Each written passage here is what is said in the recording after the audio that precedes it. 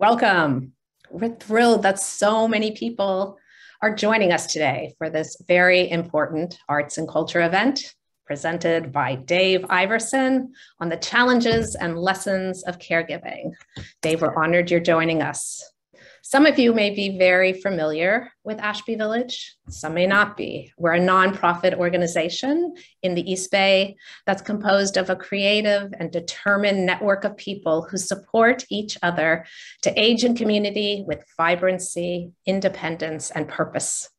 We have about 400 members, 300 volunteers of all ages, and a dedicated community of partners and supporters. If you haven't already, I invite you to become a member or a volunteer. You'll be glad that you did. We're happy to present these kinds of programs and this quality of programming free of charge, so it's accessible to everyone. If you're able to support our ability to offer free programming, we invite you to donate to Ashby Village. You can see a link in the chat for where to donate. Next, I'm turning it over to Joanne Carter, an inspiring Ashby Village member who will introduce Dave Iverson. We have Joanne to thank for inviting Dave, whom she worked with when she served as the Vice President of Human Resources and Labor Relations at KQED. I also want to acknowledge, Joanne, your impactful work in Ashby Village's Climate Action Task Force and your commitment throughout the pandemic as a phone friend to 16 isolated members. All right, Joanne, take it away.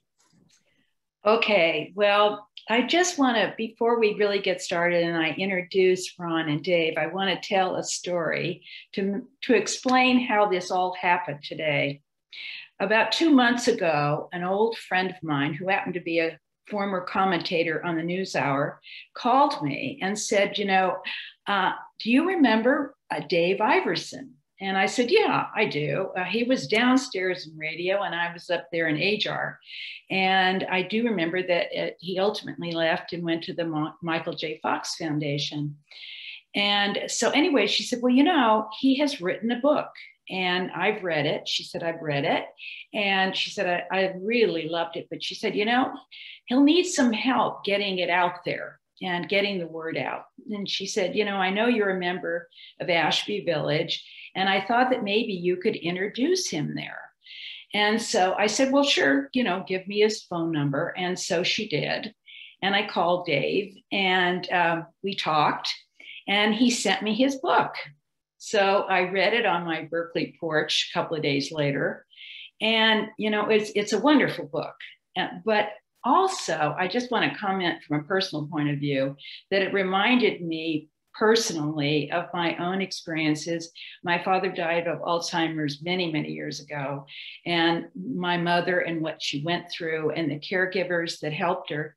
And then almost 25 years later, my mother at 95 had ovarian cancer. And I was working at KQED and I couldn't take time off. So I found a wonderful caregiver who actually moved in to the house and stayed with her and actually found one other. And I not only found that it was so helpful for my mom, but it was also a friendship that I developed over that year with those women. So I just wanted to point out that memory before I introduce both of them. So now let me talk about Dave and Ron, but I'll start with Ron. As I understand it, Ron is currently the senior editor and correspondent at the Washington, D.C. desk for the NPR. And he also is a lecturer at American University. And I also understand that he is, and I had forgotten this, that he is the voice on the Saturday news edition with Scott Simon. So, and incidentally, he did remind me that he had met Dave's mother some years ago. So I don't really have a lot to say about Dave because, I think you've all heard him before. Many of you have read his book, but I will say that he started at Wisconsin Public Radio and from there came to KQED. And during those years, he did a number of documentaries, which were award-winning. And while at KQED, he was also one of the hosts of Forum. So without saying anything more, I'm going to introduce both Ron and Dave to you. Thank you so much, Joanne. It's always good to see people from the public radio mafia and know that we are everywhere and that all things are possible and making connections between public radio people. I am here today because I want to tell you how much this book has meant to me and other members of my family. I think we all have stories we could tell. My father lived to within 3 weeks of 100, and the caregivers that he experienced in the later stages of his life became some of the most important people in his life. And I think that I saw a lot of his experience in Dave's experience, and we're going to talk about those caregivers and where they come from. We're going to talk about those caregivers and what they're going to mean to us as a society and to many of us as individuals as time goes on. But we're going to start, of course, with Dave and Adelaide and Bill Iverson. Bill Iverson was Dave's father and Adelaide's husband. And this story, this book, really, to me, is a love story. It is first the story of Bill and Adelaide's wonderful World War II romance, World War II era romance. And it speaks, I think, to a lot of us in terms of other members of our family who have very similar stories to tell about separation and how the separation brought them closer together, made their bond stronger, made it last longer because they had been so much to each other and been so far apart for so long. And I'm going to try to prevail on Dave to read a couple of the letters between his folks, his father's letters, and they really are quite marvelous. They're little gems. But the first thing I want to ask Dave to do is to give us the frame, give us the overall sort of picture of the Iverson saga, how his parents got together, and then what his life was like with them. Thank you, Ron, and thanks everyone at Ashby Village and all of you for joining Ron and me today. It's really wonderful to be able to be with you and to talk about this this important topic, because as Ron suggests, it's one that will, if it hasn't already, will affect all of us. We're all going to either need care or provide care or probably perhaps experience both. So it's truly a universal topic. And yet it's one that we don't talk about a lot. It's kind of a quiet crisis in some ways that we're facing in this country. So I'm really grateful for the opportunity to talk about it today. My parents were a great romance. They met when they were both teaching at a Grosse Pointe junior high school in the late 1930s. My dad had dropped out of the college during the Depression because he was the only one who could support the family. And they met and they became a bit of an item. And then, of course, World War II happened. And my folks were not yet married, although they were a couple and were separated for a long period of time. And we'll return to that. But they were a great pair. But my dad had Parkinson's late in his life. And my mom gave me really my first true example of caregiving. And she was really a remarkable person, a real force of nature. And so what I'd like to do is just read a little bit from the prologue to the story, to the book, which says a little bit about my mom and about how I wound up being someone who would care for her just as she had cared for my dad a number of years before. So this is an excerpt from the prologue to Winter Stars. My mom had always been a force. She'd graduated from high school at age 16, from college at 20, and at the top of her class in both. She'd been a teacher, a devoted spouse, a mother of 3, a passionate sports fan, a loyal friend, and a powerhouse volunteer. When she was 94, she threw out the first pitch at a Stanford University baseball game. At 96, she made phone calls in her own distinctive style, urging people to vote for Barack Obama. My mom was someone who didn't blink, confronting most challenges with a firm, no-nonsense demeanor. No one ever trifled with Adelaide Iverson, and that included me. After my dad passed away in 1994, my mom lived independently for 13 years, but at age 95, she'd had a difficult bout with pneumonia and couldn't manage fully on her own. I was a broadcaster and filmmaker living in nearby San Francisco at the time. My life was full, but flexible.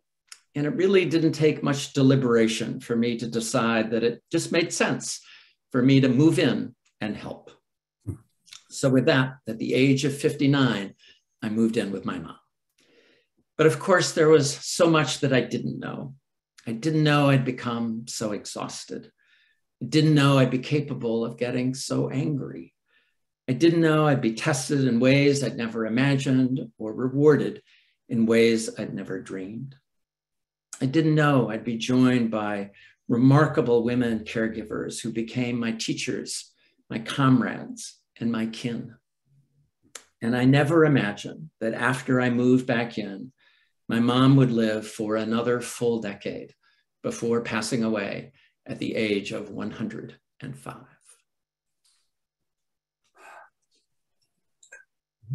Dave, talk a little bit about the testing that you mentioned a moment ago. The way you found yourself having to meet challenges you probably had never imagined meeting yourself. Your mother had taken care of your dad, but now she was the one who needed the care. Talk a little about that. Yeah. Well, first I want to say, and we'll return to this, I know, Ron, that I had it good. I mean, I had it really about as good as any family caregiver can have it. And by that, I mean, I had help. I had these amazing women who we'll discuss who came in and were with my mom throughout the day. So my duties began at night and it extended through the weekend. That may sound like a lot, and it was a lot. But it's way better than most family caregivers have it. They don't get to walk out the front door in the morning and not come back until evening. I got to do that. And that made it much easier, I think, on me than on many. But sure, I just, it didn't occur to me, for example, here's a small example, that caregivers actually have lives of their own, so that if one of our caregivers was sick or one of their kids was sick, I'd get a call at 7 in the morning saying, sorry, Dave, can't come today. And then it's like caregiving is a bit like a house of cards. It doesn't take much for it to come tumbling down. And so I'd quickly have to scurry and rearrange. I think it's also testing because it's so all encompassing. You experience everything. My mom and I had wonderful, wonderful moments together. But we also had moments when we'd both be frustrated and annoyed with each other and angry. You get it all. You get love and loss. You get joy and anger. And you often get them when you're exhausted and often on the same day. So sleep was a huge challenge. Just, you may remember what it's like to get up with an infant, but that was a long time ago. And it's different when your mom. All of those things add up. And I think the never-ending nature of it, or what can feel like a never-ending nature, can also take its toll. All those things are enormously challenging, but there are also incredible opportunities to learn, to grow, to be tested, which means you also have the opportunity to open up to maybe being a little bit better person. So it's all of those things. How did all of this involve other members of your family? Your brother, talk a little bit about your brother and his condition and some of the other members of your family, such as your aunt and so on, and other people who saw Adelaide. Were their lives in some sense or another disrupted as well? Not in quite the same way. I have two wonderful brothers. My older brother, Peter, sadly passed away last year due to complications of late-stage Parkinson's. But both my brother, Peter, and my younger brother, Paul, were facing real health challenges of their own. And so they couldn't play a role in the way that I did. And my brother, Peter, was out of state. He was a retired history professor at Arizona State University. But they were enormously supportive, which actually means a lot, as were my sisters-in-law, as was my longtime partner, Lynn, the woman who is now my wife. So I had great support, a lot was on me to do, but I never felt all alone in quite the way that I think many, many caregivers often are. I was really lucky in that way. But, it was hard to accept as far as the rest of the family goes, I think sometimes that, well, how could Adelaide ever be, less than who she was? She was such a powerhouse and so businesslike in the way she took on things that I think it was hard to accept that she wouldn't always be that way. You'd think that by the time she was in her 90s, I would have thought to myself, this can't go on forever. But I think we all sort of felt like, well, except for Adelaide, she will go on forever because, she read the New York Times every day until she was over 100. She read extensively. She watched television. She was I used to joke she watched 2 networks, ESPN and PBS. But, she was literally in the game. And so I think it was hard for us to even imagine that this would be true. And when it became true, it was like, well, okay. And I think unfortunately, that's the case caregivers often find themselves in. And as a nation, we find ourselves in. We don't think ahead enough about this inevitability. We don't think enough about the fact that in this country, every 8 seconds, someone turns 65. So that by the end of our conversation today, there will be another 800 or so 65-year-olds than when we began. This is something we need to address. And I know we'll talk about that more too. Well, the extraordinary expectation here is that, as you say, she would always be the same, that she would always be the matriarch and for example, lead the way for Christmas and all the rest of the holidays and be the person that organized things and so on. So when that was no longer possible and you were her principal supporter, let us put it that way, you had, in one particular instance, an instance that I know you write about in the book that was a trial because her behavior deteriorated. She was still herself in a way, but not her good self, not the self she would have been proud of. Talk a little bit about that in that particular instance. Yeah. Well, it's such a good point, Ron. I mean, I think one of the many things I learned is that dementia, which is what began happening to my mom in her late 90s, is not any one single thing. My mom could be startlingly insightful, well past 100, and say these remarkably insightful things. Once when I was trying to show her pictures of her grandchildren on my laptop, and the laptop remained dark for a long time, and she looked into the screen and she said, "It's like looking into a dark river and not being able to see the fish." Well, so she could, but then sometimes she would just be cranky and confused and ornery and unhappy. And the moment you're describing was when we went out to my aunt's house for dinner, for one family occasion. And my aunt, who was my dad's much younger sister, so she was almost 20 years younger than my folks, had taken over hosting family duties. And so we went out there and my mom was cranky from the get-go. She snapped at people. People would say, "Well, what would you like, Adelaide?" And she would say, "Nothing that's here." Or, she would just be angry and unhappy. And I remember finally walking over to her because I was tired and cranky because I hadn't been getting much sleep. And I said, "If you don't act better, we're going home," exactly as I would have to a 4-year-old. But it kept up. And my aunt asked her a question about where she wanted to sit. My mom snapped at her and I said, "That's it, we're going home." Marched her out of the house, into the car, drove home in silence. And when we got home, I walked her into her bedroom with hands as comforting as steel, is what I write. And she stood beside her bed for a moment, gripping her walker. And then she just collapsed onto the bed with this wail. And she cried, "I hate myself." And I didn't say a word. I didn't feel anything other than maybe a sort of cold sense of satisfaction. But what I realized over time. When you say that, when you say a cold sense of satisfaction, you mean because you had, in a sense, disciplined her and she was as you might say to a child, learning our lesson. Yeah, yeah. It was like, yeah, exactly. But what I didn't get at all then, and it took me a long time to understand and get better about responding, was that when she said, "I hate myself," she meant exactly that she hated who she was becoming, that she'd always been this vibrant, independent, vital, engaged person. And she couldn't be who she wanted to be anymore, from the person who tutored women at the jail to the passionate Stanford fan. And not only that, she couldn't be the person who hosted.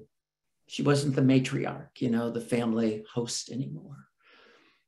And what I came to realize, and I think this can happen in caregiving, was that my mom's wail had been from the heart, but my own was turning cold. And that can happen. You can get really angry. I used to have to get up many times during the night to help her. And you get exhausted. And that means you're not always at your best. I often have said that caregiving is like a heat-seeking missile. It finds your weaknesses and pierces them. And that happened to me on more than one occasion.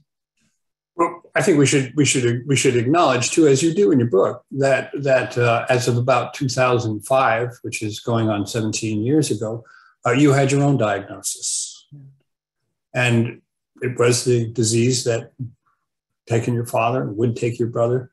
Talk a little about that, Dave. I know that's difficult, and you don't want to focus on yourself in that way, but it's part of the story of what you were providing, both in the sense of sacrifice and then also in the sense of empathy, and a little bit too what you're talking about in terms of the difficulties.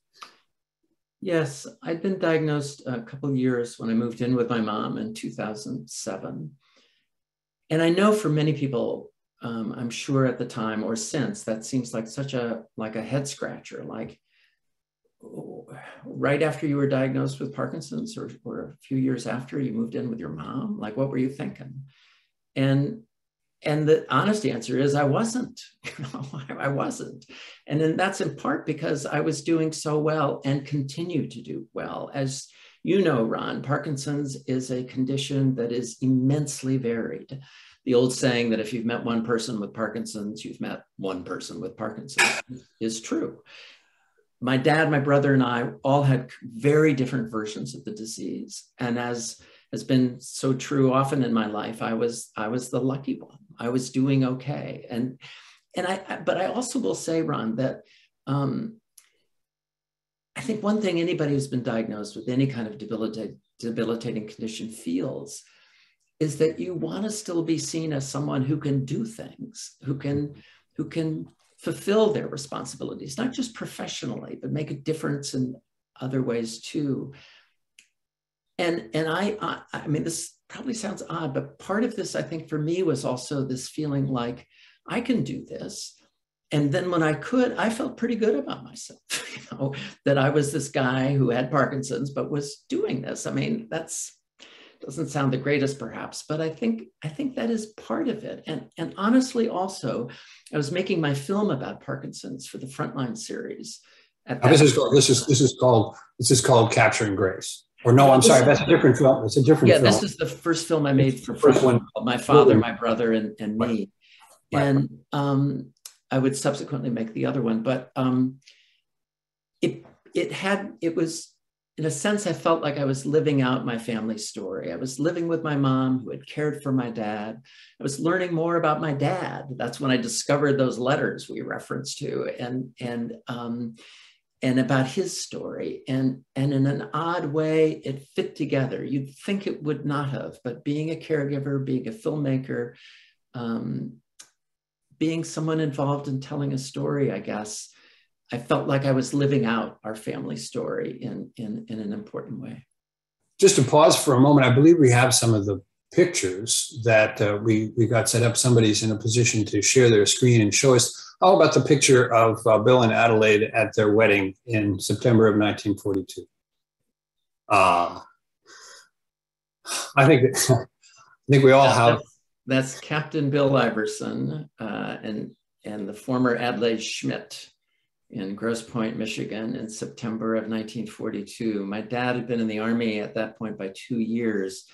And he had told my mom that there was no way they could get married unless he somehow got into officers candidate school. My dad hated the Army, and he actually took the fact that he was admitted into officers candidate school as further testimony to the Army's incompetence. So they would have made him an officer. But he did, and then he was saved up enough money to come back to Grosse Pointe. But they were separated largely through the war. But they wrote to each other daily, and my mom saved my dad's correspondence, which I discovered only after he died, in a big box in his study. And they were, as you mentioned, sort of remarkable stories. He had a sense of humor. He did. Not that all Stanford professors don't have a sense of humor, but no, he did. My dad was this very professorial, button-down kind of guy, very tucked in and gentle and kind, but as straight and narrow as you can imagine. So here's a letter I found from him from the summer of 1940. So this is when he was first in the Army, and he hadn't seen my mom for a long time. And he wrote her this: "Dear Adelaide, be prepared to be trampled in the rush of my greeting when we meet next. I'm going to overwhelm you as no woman has ever been overwhelmed before. I think I'll shout and leap into the air, throw my hat down and stomp on it, seize you, fling you over my shoulder, and gallop madly down the street to the hotel."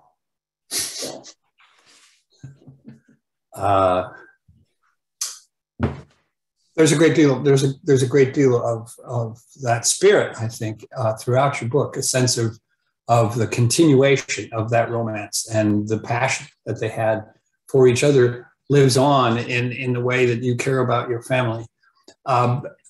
Did you ever in all of this consider the possibility of just finding a facility, as is so necessary and common in many instances? She did not have to have the rest of her life in her home there, so close to the campus where they lived forever. What are your thoughts about that? What were your thoughts about that? You must have discussed it with Lynn. You must have discussed it with your brothers. No, I did. I mean, I really wanted to keep her at home, but it's very expensive. And as are assisted care facilities as well. But I wanted to do it as long as I could. And because I was there at nights and on the weekends, although I would get more help in time, we could limit our costs. But there's another important point to make about this, Ron, and then I'll come back to the question of the facility option. One of the reasons why we could afford the wonderful care we did was because my folks had purchased a home in Menlo Park in 1950 for $15,000. 15. Yeah, 15000. But obviously by 2007, it was worth just a little bit more than that. And I could borrow against it and borrow against it and borrow against it to pay for our care. And yet in the end, we began to run out of the home equity line that we had. I got the bank to extend it once, but I couldn't get them to extend it again. And at that point, and my mom was at that point 102 or 3, I did start looking at facilities because my thought was, well, I could move my mom somewhere and then rent the house, and that would help pay for the care. But then we were very fortunate that an old family friend of means stepped in and called me and said, "Dave, I know what's going on, and I'm happy to help, and I can loan you what's necessary to help keep Adelaide at home. And then after she passes and you sell the house, you can repay me." But this is what I think we need to awaken to, Ron. That's not exactly a national elder care plan, right? Just make sure your parents bought a home in Menlo Park in 1950 and you'll be fine. But that's where we are. We do not have a plan for this. People mistakenly think, well, doesn't Medicare pay for home care? It does not. Medicaid or Medi-Cal in California can pay for home care, but that's large, not for home care, but for facility care. But that's, you know, you have to meet strict income guidelines for that. And there's a huge waiting list for that, which was part of the Build Back Better plan proposal that failed in Congress, as you well know, in December. That plan had $150 billion in it for improving elder care, especially for the low income. We couldn't do it, even though nearly 250,000 people in elder care facilities and skilled nursing facilities died in the early part of the pandemic. So we have a long, long ways to go.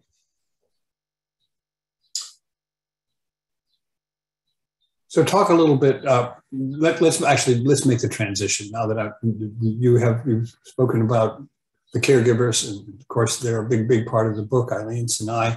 There were others, but these two obviously are the pillars of the story. Talk a little bit about how that all came to be. How did you find the people who made this all possible? Yeah. I first talked to an old friend of mine who'd gone through something similar. She recommended a particular home care agency, which I used, found a really lovely caregiver. And then 6 months later, one day, Tila walked in and said, Dave, I'm going to have another baby. Can't continue. And it was like this, darn, you know, is my reaction as opposed to saying great.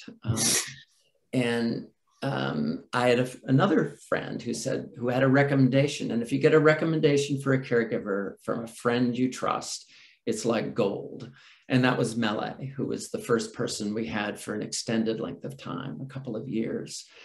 And Mele Tafo was wonderful. She had this great engaging smile and laugh. She was, as all of our caregivers were, a woman of color, an immigrant American. And she was fantastic. And, you know, people often ask me, well, what do you look for in a caregiver? And of course, you want someone who has certain skills, who's had certain training, who's able to do some of what's needed when you're caring for someone. But most of all, you want someone who's loving. You want someone who's kind. You want someone who likes your mom, you know, and who your mom likes, as importantly or more importantly. And I came to look at this when we sometimes interview prospective caregivers for that quality. And my mom was always a part of those conversations. And I would watch for how they reacted to each other. And if the prospective caregiver was paying attention to my mom, listening to my mom, talking to my mom, not just to me, not turning to me and saying, isn't she sweet? But talking to Adlai. You didn't need to talk that way to Adlai. And Mele, in the end, what I felt was, what I would wind up asking myself is, okay, this person who I'm interviewing, will I feel glad when this person arrives at the front door, or will I feel a little edgy and worried about what's going to happen next? Mm. And if the answer is the former, then you're on the right track. Because not only does your mom's day depend on that, mine did too. So that was the quality I always looked for. But these women, you know, they were just so amazing. And I want to name them.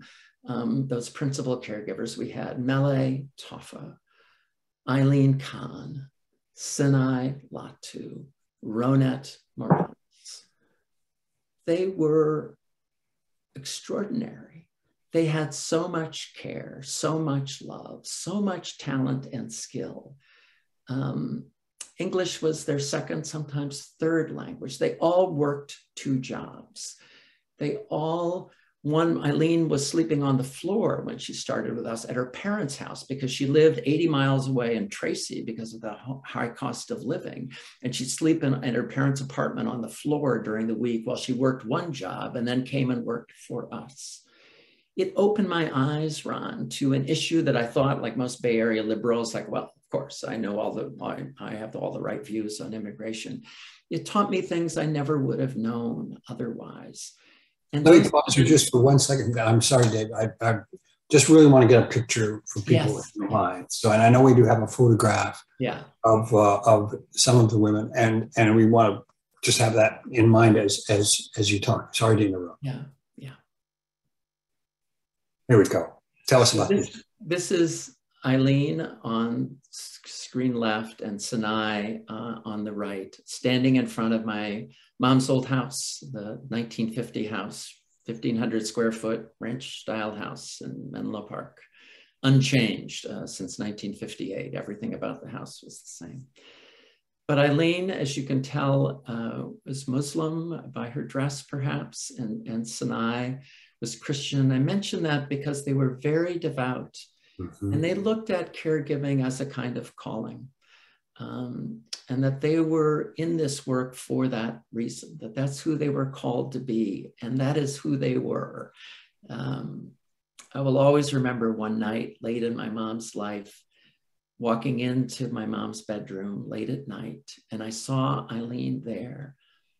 And I realized after a moment that she was wearing her prayer shawl, and she had her Muslim prayer beads, and she was whispering a prayer in Hindi.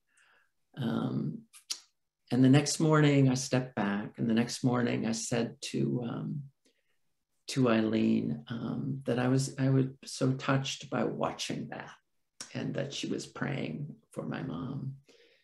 And she just smiled and said, well, you know, Sinai actually taught me the Lord's Prayer. So sometimes I say that too.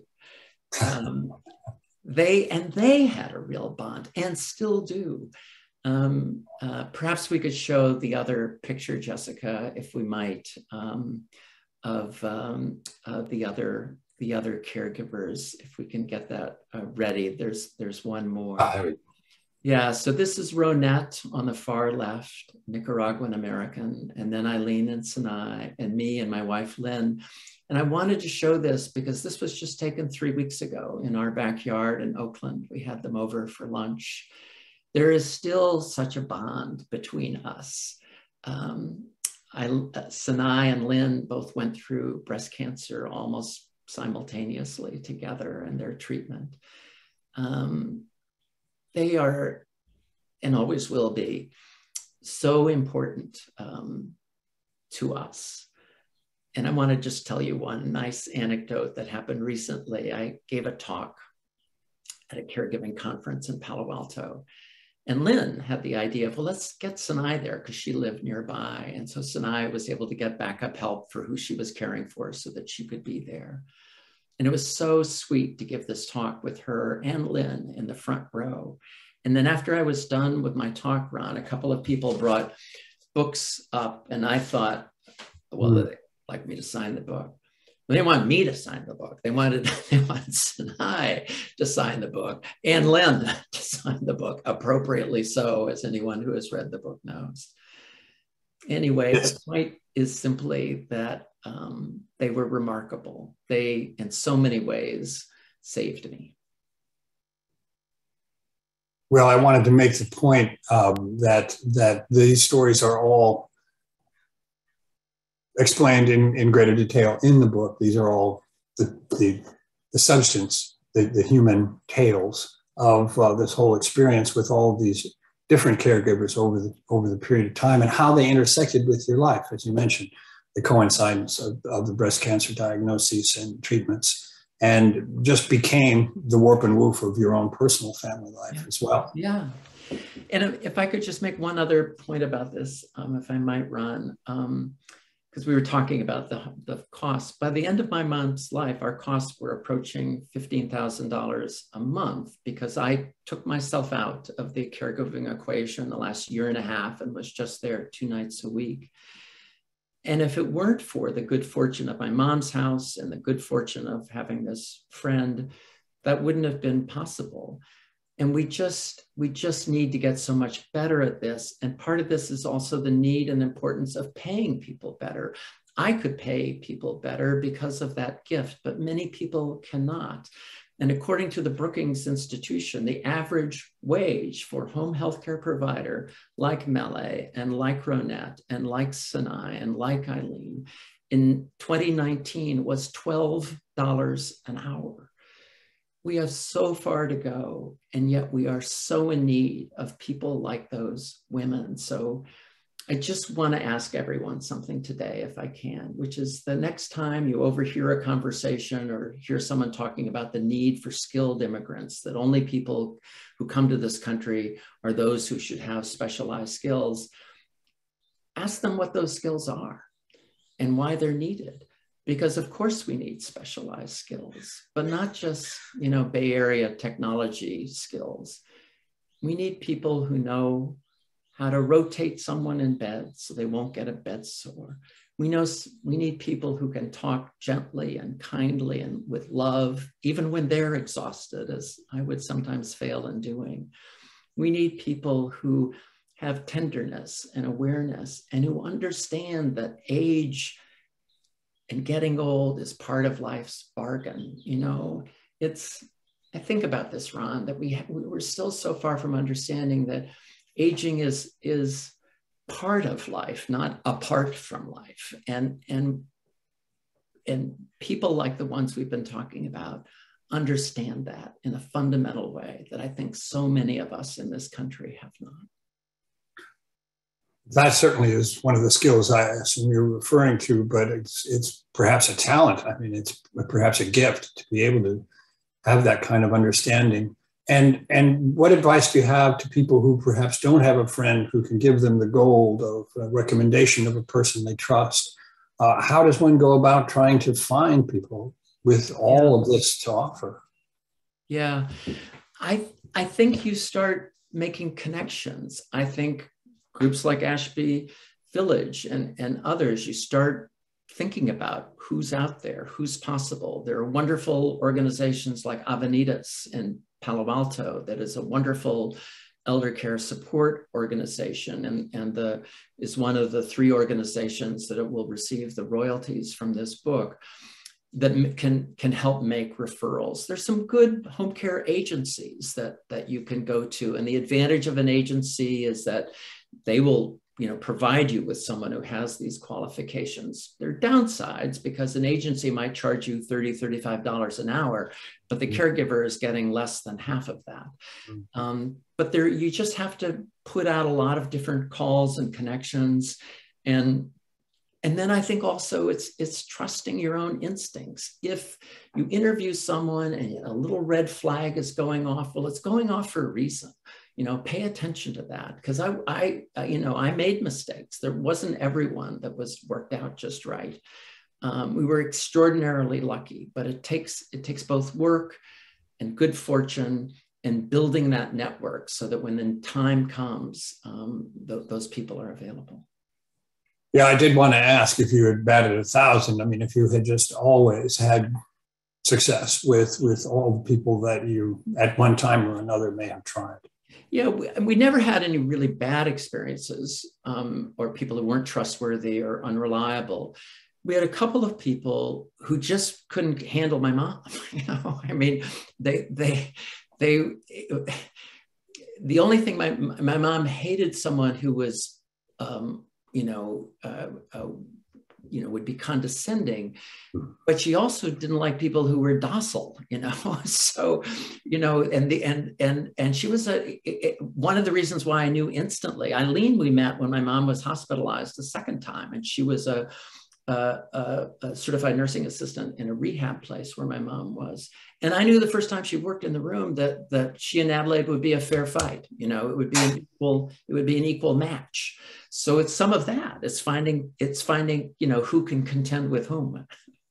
Well, speaking just again, getting back to one of the chief delights of your book, which is getting to know Adelaide. We have a picture, I believe, of one of the golden moments of her life. She was a lifetime fan of Stanford sports, and I can tell you that takes a certain amount of perseverance. It hasn't always been a rewarding experience, but she was as loyal can be. And when,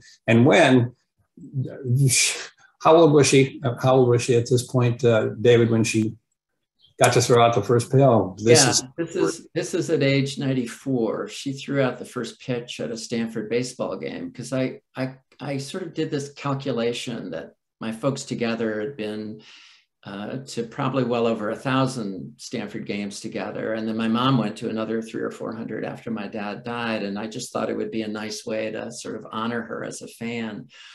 And so her first pitch was not exactly the high, hard one. You know, it was about a 10-foot toss to the underhand toss to the Stanford catcher who was grinning his ears off. And then afterwards, she went around and shook hands and high-fived every member of the team, which is what you see here. And at the end, also the coaches. And one of the coaches then took her aside and said, you know, Adelaide, we're going to need another reliever later in the season. And it looks like you've got a pretty good arm. It, as you know, Ron, it might have been nice to have had her in Omaha last week. but Stanford didn't make it. Just imagine the thrill of all of that for her, but also for all the guys, all the players, the coaches, the other people involved. They certainly had seen her in the stands over the years. She was an icon, and that was a huge part of her life. And so when you talk about somebody being ready to deal with her, I mean, that we don't want to give the impression that she was in some sense or another unreasonable, cantankerous, et cetera. She was spirited, high-spirited. That's very clear in the book. And she had climbed up and done a great deal with her life when that was not assumed of everyone who got married and had a family. She was a pioneer in a lot of respects and lived into an era in which she could see things had changed a great deal. Well, I think that's absolutely right. And as part of what I had to learn over time, Ron, with dementia, she had these extraordinarily insightful things she would say, but sometimes she would just say things that were confused or wrong.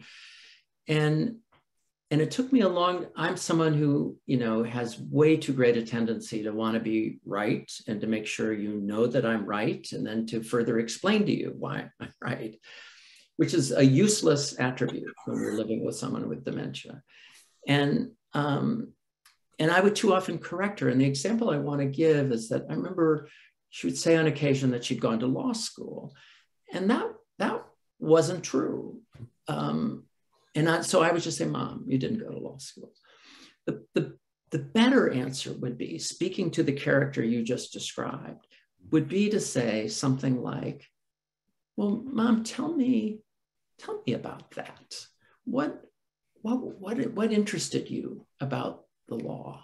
You know, was it because you someday maybe thought you'd run for political office? Tell me about that. Because, you know, my mom would have made a hell of a politician. You know, the San Mateo Board of Supervisors would not have been the same if she had run and been elected. But I write about this some in the book, that part of the challenge, I think, as a caregiver is to understand the truth beneath the words, and to look for that. You know, if my mom said one day, as she did, that a caregiver had left her in the bathroom for hours and hours, I knew that wasn't true. But what I came to understand was that the caregiver had helped her into the bathroom, came back a minute later, and my mom had dozed off, and she'd let her rest for a while and then woken her up. And my mom was startled. Well, was she left alone in the bathroom for hours and hours? No. But did it feel like that to her? I think so. You know, all of a sudden it was like, what's happening? Where am I? Someone must have left me here for hours. So I think one of the great challenges is to try to put ourselves in that person's skin and understand that they're looking out at this scary new world where they are not who they once were, and to try to hear that truth and respond to that rather than to correct that person or to say what I think is the most unhelpful phrase of all. And I said it way too many times, Mom, don't you remember? There's no point in that. It's like saying to someone with Parkinson's, you know, like saying to my brother, Peter, can't you just quit shaking your hand? You know, can't you just stop your hand from shaking? It's useless.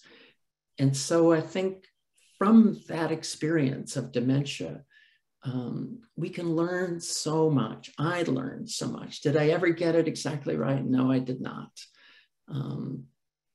But I think therein is also one of the great rewards of caregiving, that I am very grateful that I had the opportunity to experience. Well, Dave, I think that's on every page of this book, that sensibility, that sensitivity to both your mother's experience. You know, you're not a saint in the book. And I don't want anybody to think that you'll be nominated for that status. You know, you come through as a very human fellow. But the sense in which you just were describing your mother's stages, and all of us are experiencing some stage or another of aging, and being reminded of it by the people that we're around and so forth, and trying to come to some sort of terms with it, and to find the kind of human story that you have here, not only in terms of your mother and her journey, but in terms of your own, and then that of Eileen and Sinai and others. I think that's really quite an achievement. And I enjoyed very much having a chance to preview it and then read it when it came out in hardcover. My wife as well. Her mother lived to be almost as old as Adelaide, 102, in San Francisco. And I think went through many of the same kinds of experiences. So you have a universal truth here, David. And I, for one, thank you for sharing it with us. And I also want to open this up. I know we have some questions waiting in the chat, and I want to give people a chance to ask questions. But before we do that, there are a couple of parts of the book I know you read at the very beginning, and we have several excerpts that would make good reading. But there's one in particular that I think would be really meaningful before we even move on to the questions. If you would, it's on page 201. It's the story about the last Christmas. Yeah, thank you, Ron.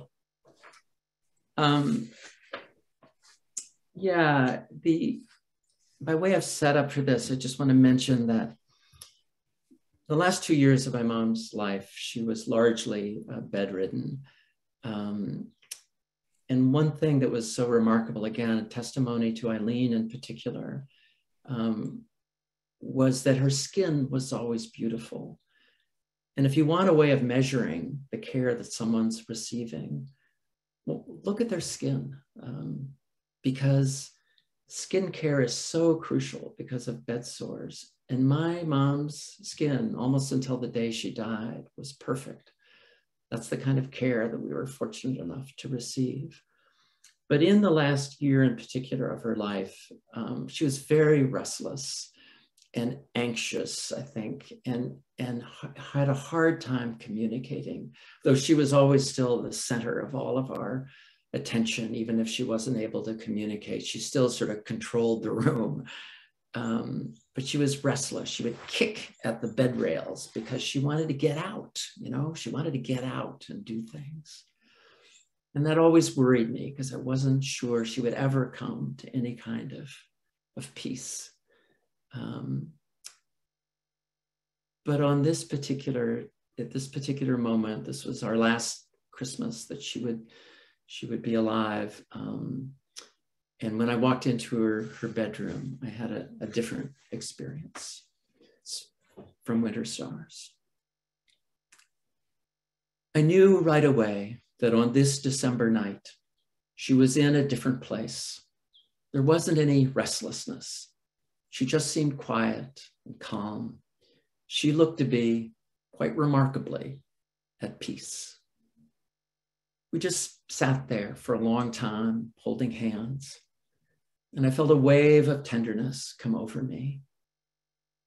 After a while, my mom looked at me, and she said in a voice that was soft, but only slightly slurred, "You look wonderful," she said.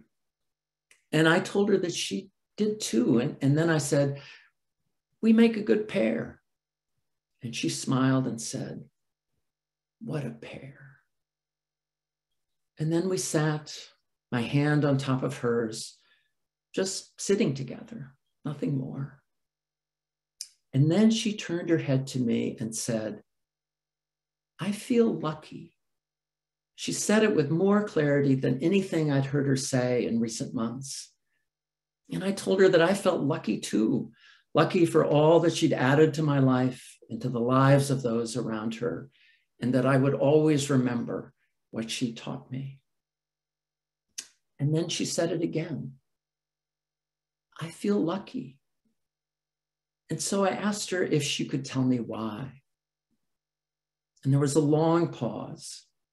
And then she looked at me with eyes as bright as winter stars and said, because there's love all around.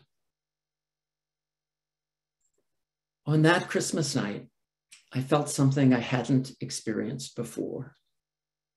That while my time with my mom was still unfinished, our journey was now complete. We had endured our bursts of anger and frustration, but over time, our deep and abiding connection had always held. And while the currents of time and age had taken us into territory we'd never imagined, we'd kept traveling, and that journey had carried us to our truest destination as mother and son. It had brought me to the bedside of someone I loved so that I could hear the deepest of all truths, that there is love all around.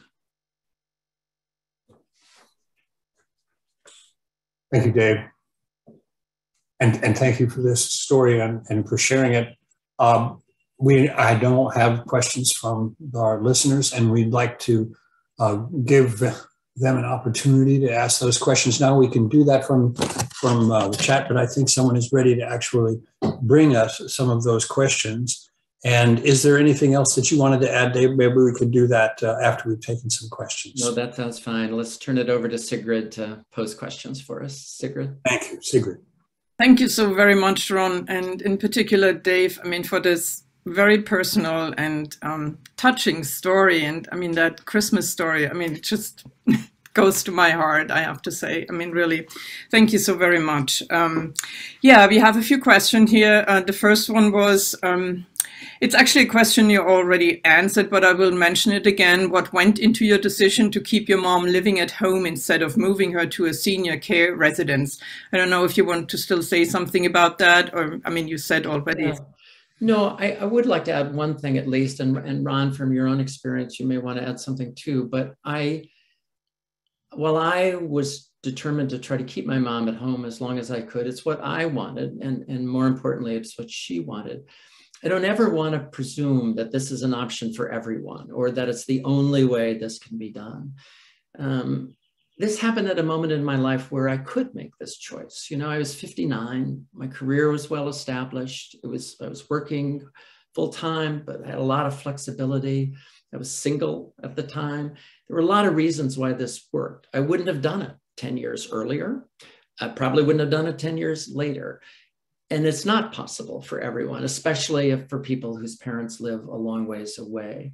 So I just want to say that because I never would want to come across like I'm on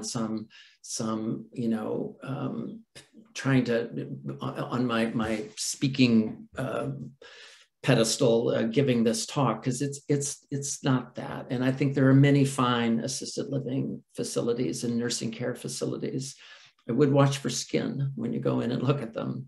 And they can be just as expensive too, actually. The best place I saw was every bit as expensive as what we were paying at home. But for me, it was a possibility. I know that's not true for everyone.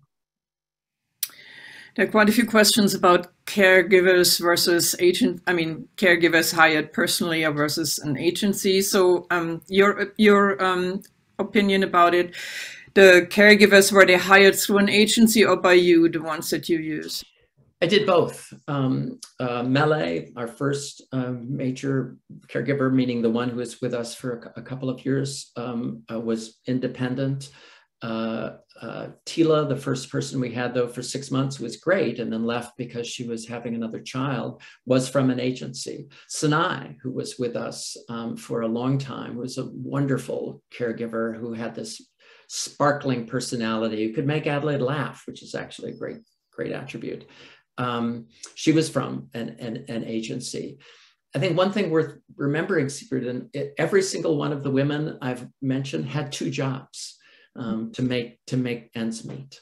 They worked 2 jobs. So they were all working 16 hours a day, basically. Ronette left us in part because she just couldn't do it anymore. She couldn't work that long. Mele left us because she wanted to grow her family. We have to be aware of those circumstances too. The advantage of hiring someone independently is you can pay them a decent wage and they get all of that wage. That is not the case through an agency. The agency advantage is that they have pre-interviewed people. They're making sure that these people have the right licensing, they're bonded. So if you worry about what if this person steals from my mom and that your mom is 1,000 miles away, there are some advantages there. And there's some good agencies. In the end, you just want someone who can provide the kind of care I've described. And I think that can happen from either source. You mentioned you were able to pay good. What do you suggest is a good wage for this work versus the average of $12 that you mentioned? That was the average in 2019. It's certainly much higher than that in the Bay Area now. I will say that I spent $25 an hour, but that was, that's also now, 6 years ago. I don't know, honestly, what would be the right amount now, but I'm sure any agency is going to charge 30 to 35. Yeah, I can tell you. I mean, I had to use an agency lately. It was between 32 and 40, actually, now, yeah. The agencies. How do Western European countries, for instance, deal with the need for caregivers? Is there a model we could aspire to? Well, this is where I'm going to turn it over to Ron, because he's smarter about all things that have to do with foreign policy and policy in general than I am. The models are great in terms of what they can provide. They're not so dispositive when it comes to getting there, because the European models are built on a much longer experience of government taking responsibility for this kind of thing. As Dave mentioned, there was an enormous amount of money in the Build Back Better package that was kicked around last fall and winter and eventually did not get enacted. I think we all know that story, but that very large overall package, trillions of dollars really over a 10-year period, included $150 billion for the kind of care we're talking about, although it was focused primarily on the people who need the help most, people who would be either Medicaid eligible or close to it. So that would not be a solution for everyone either, because you may very well have, especially in California, an income that looks pretty high in terms of a government scale. It may not buy nearly as much as it once did, and it may not do so in the Bay Area. But that is something that's something we have to contend with. And of course, it didn't happen. I mean, we didn't get that $150 billion. So that, which would not have been a panacea by any means, but it would have been a help. Certainly. That didn't happen. And frankly, I don't think the prospects for putting the big pieces of that back together this year are all that great. Obviously, the big political concern at the moment is inflation. So having government spend more money, even over a 10-year period, is more difficult even than it was a year ago, 6 months ago. But with all that discouragement, I would still say that over a 3 to 5 year period, the sheer importance of this and the universality of it as it affects virtually every family will bring it back and bring it back again and again. And that eventually, if we believe in democratic politics at all, democratic Republican form of government where eventually the will of the people does have some impact, I think this is going to rise and rise on the priority list of the will of the people. And for that reason, while I can't be sanguine about the next year or two, in the years ahead, this is going to be a much larger policy priority than it's ever been before. And maybe we'll even approach something like a European model in time. And if I could just add one thought beyond the Western European examples, and I alluded to this before, but I think one of the things that many immigrants can bring to this country is a different understanding of what caring for the old means, and the way that can be part of one's family rather than apart from family. And that I remember conversations I would have sometimes with Eileen and Sinai in particular, who would say that when they first came to this country, they were like, what is this? You know, why aren't people caring for their parents? And as I just mentioned, that isn't always possible. But I think that cultural approach and sort of sense of what it means to be a family is also a great gift that people new to this country provide. Next question was, how long did your mom remain mobile, get around on her feet? She was able to use a walker until she was 103. So we would use the wheelchair, you know, whenever we went to Stanford games, for example. And I know for a Berkeley audience, Ron and I are spending way too much time talking about that other university. But so, you know, it's not like we didn't use a wheelchair. We used a wheelchair a lot. I would wheel her downtown so that we could go see things downtown and get a cup of coffee at Pete's. But she could still get around the house with a walker until she was 103. What happened was Eileen was with her at the time. Eileen was in the bathroom taking a shower, and my mom managed to get up out of where she was sitting. The walker was not right beside her, and she fell and broke her collarbone. And from that point on, she was not able to walk again, though she wasn't fully bedridden for another 6 months or so after that. So the next one is actually not really a question. It's a comment from our own Veronica from Ashby Village. And she said, I think that your Mele is the same Mele who cared for me and my broken leg this past December. A loving Tonga Buonap. Could be. Mele Tofa is indeed from Tonga. Mele is Mary in Tongan, as I understand it. So I'm sure there are a few Meles around, but Mele Tofa is an extraordinary person, and I'm sure provided exactly that kind of care. Any additional routes you'd suggest for those who cannot financially keep her at home? Any new perspectives?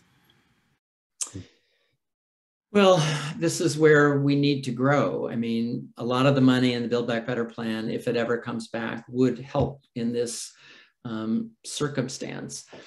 I think extending the reach of the village movement, Ashby Village, San Francisco Village, where, you know, the village programs everywhere, providing support, because sometimes I think people wind up thinking, well, I've got to, you know, I need help, but someone just being able to take me to the grocery store would be, you know, those sorts of things can be useful in extending the amount of time people are at home.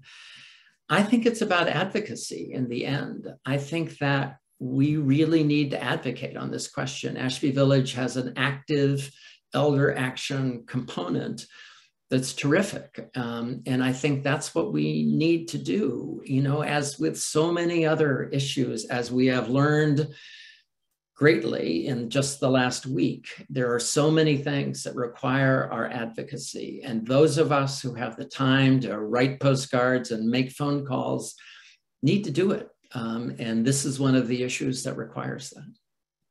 You know, I would just add to that, there are programs, there are people who are attempting to find ways to pair people who need visitation or trips to the grocery store or help getting to the grocery store with younger folks. And in some cases, you know, quite young, teenagers, people who have perhaps little sense that they have spare time, but people who do have time, that don't have jobs, that don't have families yet. And it is a wonderful experience for all concerned to have people who are separated by 2 or even 3 generations get to know each other in this way. And it's such a wonderful thing for the young people to experience the humanity of their forebears that I just think that it's not a solution. It's not the sort of thing where you can expect it to happen everywhere overnight. But if it could be more of a focus for policy to find ways for volunteerism to pick up more of this human resource problem. Another question was, did you ever try to obtain someone to live in? Great question. I did. It happened almost by accident in some ways. After Eileen had been with us for several years, so my mom at this point would have been pushing 100, maybe at 100, and I was still trying to work, was still hosting forum on Fridays, still finishing one particular film project, and I needed to sometimes be able to, I was doing one film that was in New York, and some of the filming could be done when I wasn't there, some I had to be there for. I would sometimes take a red eye out to New York, film all day, and then come back that night. And then it finally occurred to me that I had a ready-made solution, at least in part, because Eileen, as I mentioned, was sleeping on the floor at her parents' apartment during the week while she worked her other day job, and then would come with us. And I finally said, Eileen, do you want to move in? Just move in. And she did. And so she was there. I still did nights because she had to get up at 5 in the morning to go to her other job. But it provided me with a built-in solution when I did need to go away overnight. And gradually I added to that over time. Sinai wound up taking over 1 day of the weekend, then 2 days over the weekend. So I did add it piece by piece over time. Any new perspectives about financial aspects for care at home or in a facility? I mean, we already kind of like talked a little bit about that. So, but the new was written in capital letters. So I know, I wish there was something new. And I know that, again, the Elder Action Group at Ashby Village is active in advocating for certain pieces of legislation that are now in front of the California legislature. Some of these things may happen on a state-by-state basis. You know, we've seen, in my opinion, some not very good things happening that are going to happen now on a state-by-state basis, whether that's guns or women's rights. But I think the opposite model can be true. And there may be some opportunities for some individual states to take action in a way that begin to provide more support. Ron, any thoughts from your end on what you're seeing around the country? I wish I had something really to add. I don't see a new dimension. I don't see something that's really a new deep well of resources.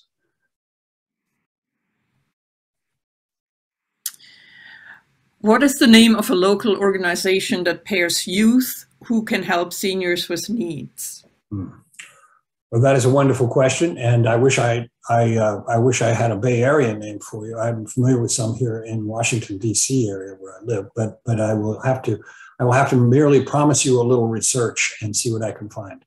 But I will see if I can do that. If you will, you can write to me directly as Elving, R.Elving at npr.org. Don't forget it's ORG on the end. And I'm sure there are resources that we can look into here that Ashby Village can happen, and I can also try to make the same effort to find organizations that do that. Yeah, I fear that to a large degree it's still notional, that it is certainly not something that you're going to see every time you go to the grocery store, but it is a good idea, and I think that it as the need grows. And as the supply of government money is as limited as it is, that we really need to be as creative as possible about making some of these things happen. I actually have a question for you too, Dave. You talked about that cold sense of satisfaction after that incident. I mean, when you went to dinner and with the relatives and friends and you took her home, you know, like you said, like a child almost, you know, that misbehaved. And then she was collapsing on the bed and you said there was this cold sense of satisfaction. I mean, how long did that last? I mean, that feeling. I mean, because I think everybody who is a caretaker, I mean, they know that this kind of a feeling, you know, I mean, you're so angry at the moment, but then there's this other feeling coming in, the feeling guilty about that. So I'm just wondering how you. Yeah, no, I didn't come to the later understanding of maybe what my mom meant by saying I hate myself until sometime much later. But I felt regret, you know, I felt like I hadn't acted well, and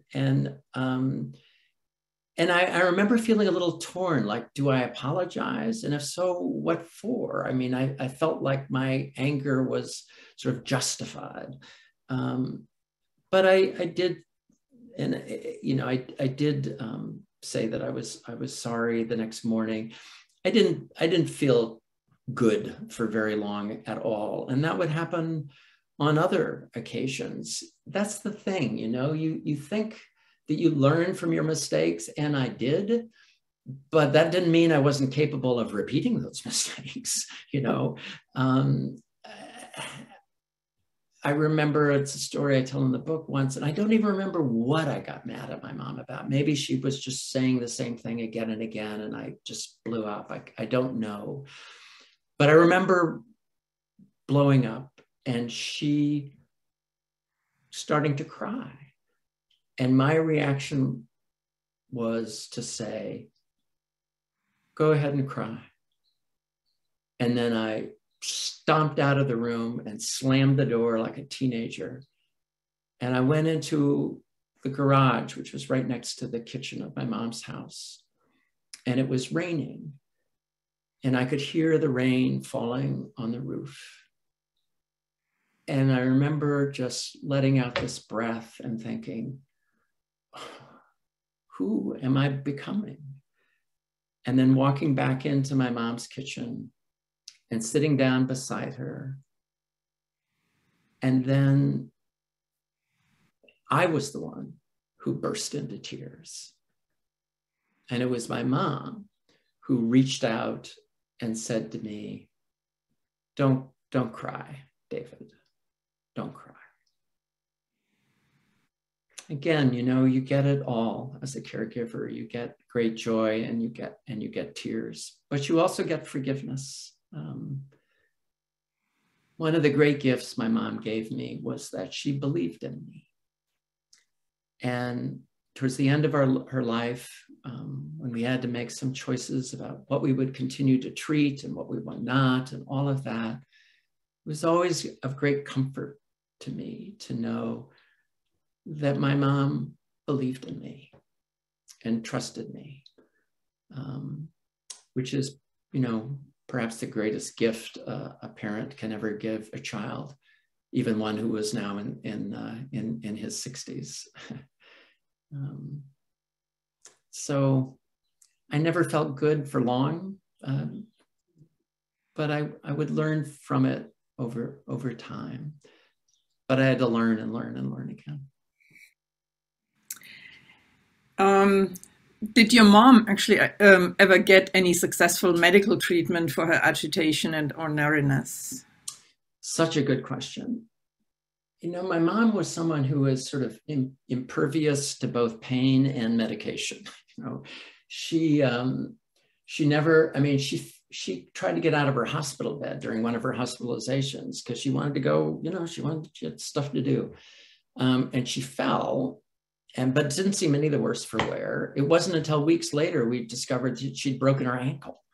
That was kind of typical Adelaide. And the same, unfortunately, was true with medication. We tried any number of combinations of medication for anxiety and sleeplessness and depression. and they never seemed to make much difference. The hospice docs were great at trying different things and titrating this and that. But I have to say, we never had great success. But of course, everyone's different. And there have been new advances probably in medications for those conditions since then. But we did not have great success. The next question is actually, in my opinion, a really good question. Talk about rebuilding your life after extensive caregiving. Well, everyone's sick of me saying this, but again, I will start by saying that I was really lucky because of Eileen and Sinai, Ronette and Mele and others, but also because of my brothers and sisters-in-law and my wife, Lynn.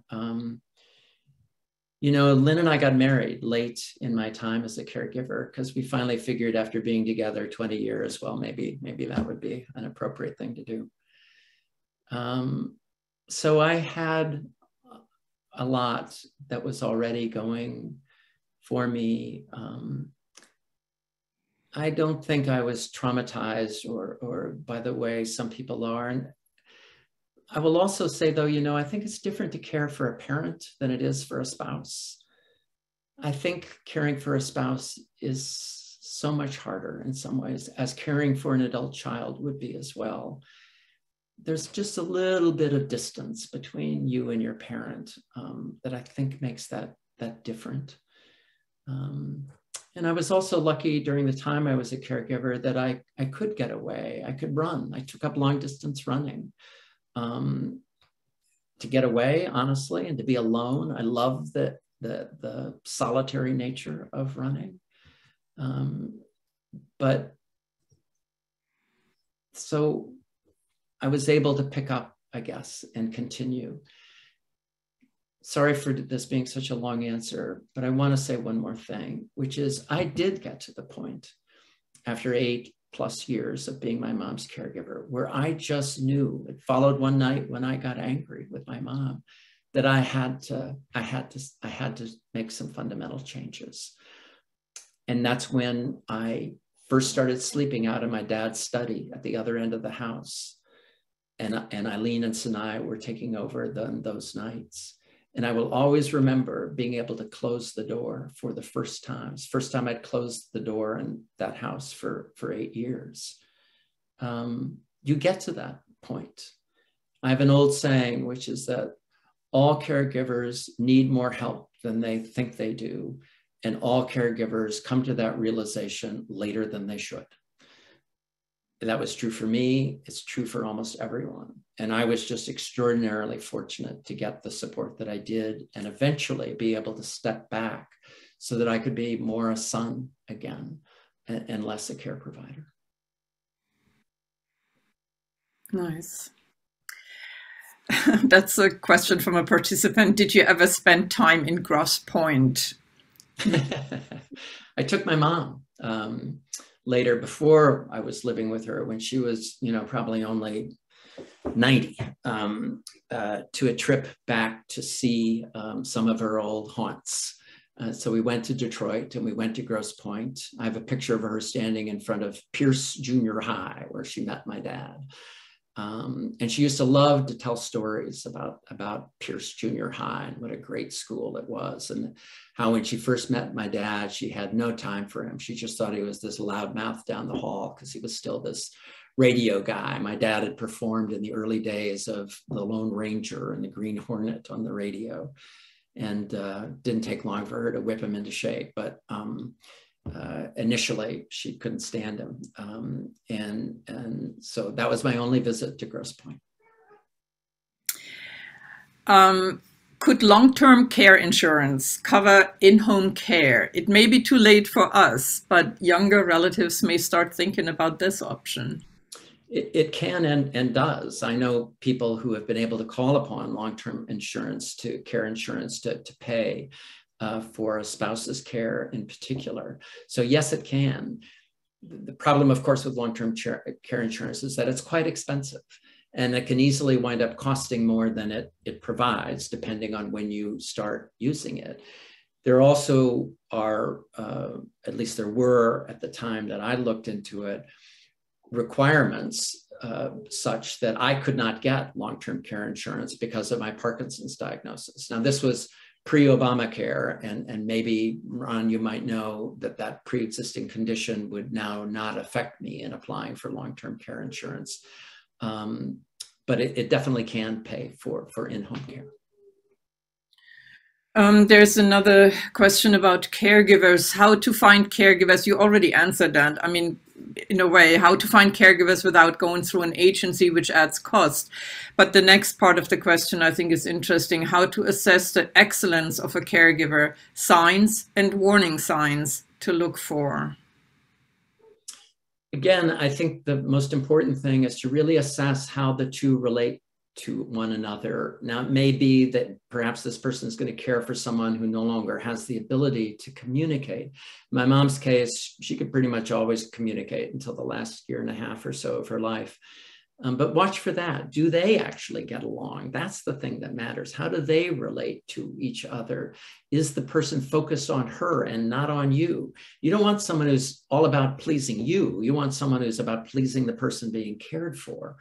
I think asking for references and really, but it's not unlike, if you're picking a preschool for your kid, it's paying attention, it's seeing, it's observation, and listening to whatever warning signs there might be. For me, it was things like the person looking at me rather than at my mom, or not having any sense of humor. A sense of humor is so fantastic to have in a care provider. Someone who's capable, who can let things roll off their back. My mom could be hard on Eileen and Sinai, Mele and Ronette. She could make them, and I think did make each of them cry. But they also could let that go and walk right back in and say, so Adelaide, what would you like to do now? Those are hard qualities to discern, but I think that's what you really want to look for. One question about your mom. Do you think she really wanted to keep on living in this condition? Yeah. This gets into a whole nother area that we may or may not have time to discuss. My mom was someone who is very clear about not wanting to live too long for most of her life. They filled out an advanced health directive. My parents did when they were in their late 70s. And when my mom was in her mid-90s, we updated it and we went to an attorney because my brother and I, my older brother and I, had joint responsibility for certain things, including healthcare, and my older brother was actually the executor for the will. And it made sense to all of us, including my brother, that go to me, given what was going on in my living with her. And the attorney assessed where my mom was and said, and had me step away so she could ask my mom what she really wanted, and redid her healthcare directive. And she was like, no, of course I don't want to be intubated. No, I don't want extraordinary. I don't want any of this. But late in life, by that I mean 101, 2, from there on, the sentence she said the most, 2 sentences. One was, what are we going to do now? That was really her favorite sentence. And the other was, I don't want to die. And she didn't. And I never really knew if she was ready. There were times when she would say things like, I'm afraid I'll never get out of here. And I would say, get out of where? And she just said, never, ever here. And I didn't know quite what she meant. It'd be tempting to think that she was afraid she'd never escape this life. I think when she said, I'm afraid I'll never get out of here, she meant her hospital bed. She was afraid she'd never get out of there and be able to do things again. So yes, she did want to live. And that's a tough one, because I think we all have to think about that. And we all have to think about writing down for our own children or spouses what we want. That's not just a checked box on an advanced care form or a physician's order for life-sustaining treatment, but to really say, here's what I value in life. And if I still have the opportunity to do those things, whether it's a hike in the woods or go to a Stanford game, then yeah, I want to live. But if I no longer can do those things, then not so much. We need to be able to write down and express those things for our loved ones, because it's tricky once someone gets older and can no longer. It's which person do you want to honor? Do I want to honor the Adelaide who never wanted extraordinary care? Or do I want to honor the Adelaide who says, I don't want to die? You can get into, and those things take a lot of thought and heart and discussion to try to answer. So that's a big question and an important one. And I do write about that some in the book. One question is if you have any personal experience with life-term insurance policies. I mean, we talked about it briefly. If you personally have any experience with it. I don't. So, and then there is a comment by our own Roberta Pressman, who is actually chairing the Healthier Aging part of Ashby Village. And she says, Ashby Village social care team maintains lists of reputable home care agencies and individual providers. We also maintain screening questionnaires for providers. Individual providers have been harder to recruit since the pandemic. That's great. That's a great resource, but it is something that we all need to be thinking about. And people have asked me sometimes, well, do you have your own care plan in place and all of that stuff? And the answer is no. You'd think after all this, I would have it all figured out, but I still, like all of us, have a lot to think through and plan for in that regard. Yeah, and I think that brings us to the end of our questions. So thank you very much again, Dave and Ron, and on to Rochelle now. Before Rochelle begins, I just would like to leave everyone with one last image of my mom, because I mentioned that she was someone who sometimes could be extraordinarily articulate and say things in ways that I'd never really thought about before. And once when we were sitting outside, we were sitting together, and she had a blanket over her. And I said to her, it's pretty out here today, isn't it, Mom? And she said, I like what's covering me. And I said, do you mean your blanket? And she said, I mean the sky. That's beautiful. That's beautiful. It certainly is. And I want to thank you, Dave and Ron, for this very moving exchange about caregiving. So many of us are here today who are or have been or will be family caregivers. And I wanted to thank all of you for being brave and kind enough to take on this labor of love.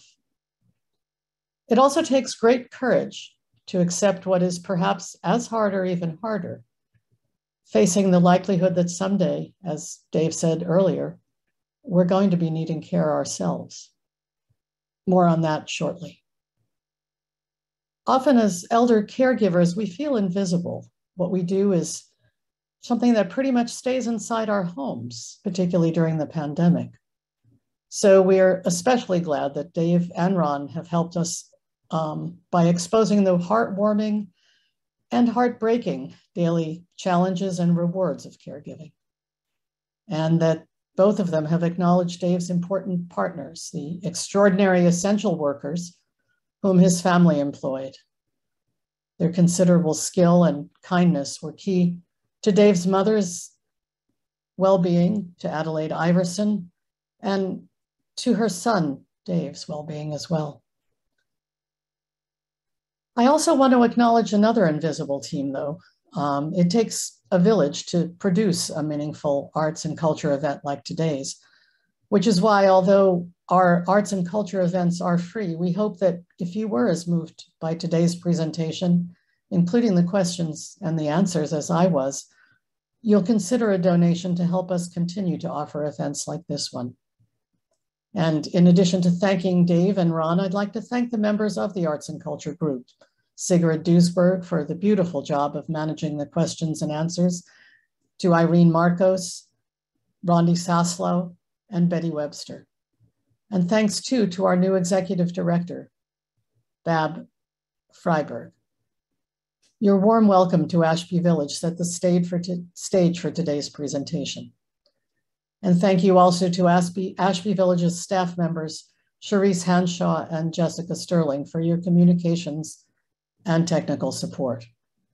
Special thanks, though, to Arts and Culture Honorary Member, Ashby Village member Joanne Carter, who introduced us to Dave Iverson.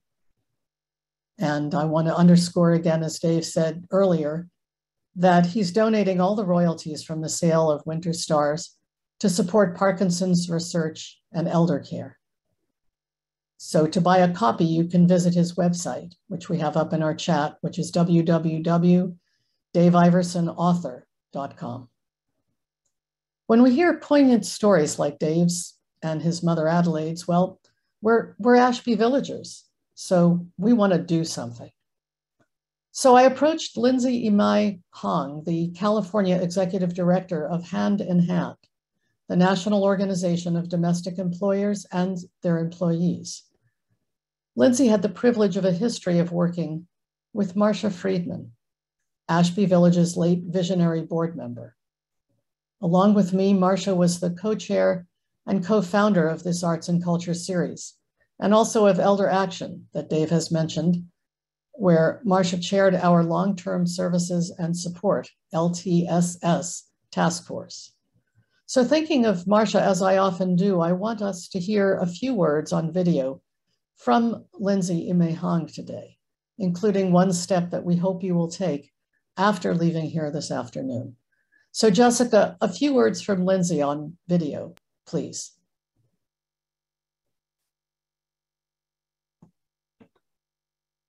At Hand in Hand, we organize the employers of house cleaners, home care workers, and nannies to recognize that our homes are people's workplaces, as well as to partner with domestic workers to improve working conditions, pay and benefits for domestic workers, and to strengthen our long-term care safety net so we can all afford the care that we need. Mr. Iverson's story reminds us of how little systemic support there is for families in need of care. There is no long-term care safety net beyond Medi-Cal, leaving most Californians to figure out care on their own. Further, the inequities of our care system reflect and reinforce societal inequities based on race and gender, class, immigration status, and disability. So what's needed? What's needed is a long-term care system that truly cares for all of us. And that's going to require substantial and sustained investments in our long-term care safety net, as well as protections, real protections, better pay and benefits for the long-term care workforce. And to win those things, we need to build the power, the grassroots power of those most directly impacted. And we're holding a forum on July 8th where we're going to outline the policy pathways towards universal long-term services and supports, as well as actions people can take to help us to make progress along those policy pathways. And we hope that you'll join us. And so what I wanted to say after this is that we will shortly be sending you the precise information about when, where, and how you can attend this July 8th forum. And everyone who attended today's Arts and Culture event will be getting that specific information. And we hope to see you there. I also hope that some of you will come forward to help Elder Action expand our own LTSS task force. Our goal is to build support for a California state-funded long-term services and support benefit. So if you're interested, please put your name and email address in the chat today and or attend our next Elder Action General Meeting on Tuesday, July 19th at 2 p.m.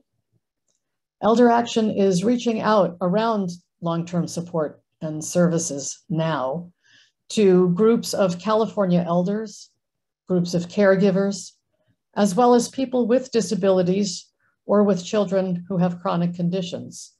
We're reaching out to form a close-knit coalition whose members cannot be pitted against each other to defeat this, like opponents of initiatives like long-term services and support often try to do. So thank you for joining us this afternoon.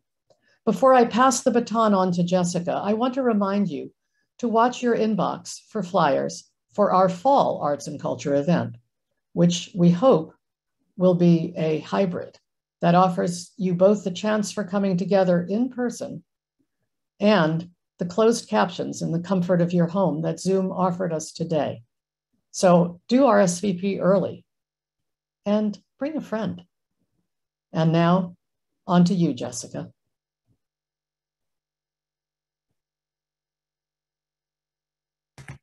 Thank you, Rochelle. Thank you, everybody. It was great to hear from Dave and Ron always. And I just wanted to, wish everybody a great day, great rest of your weekend. Thanks for joining us.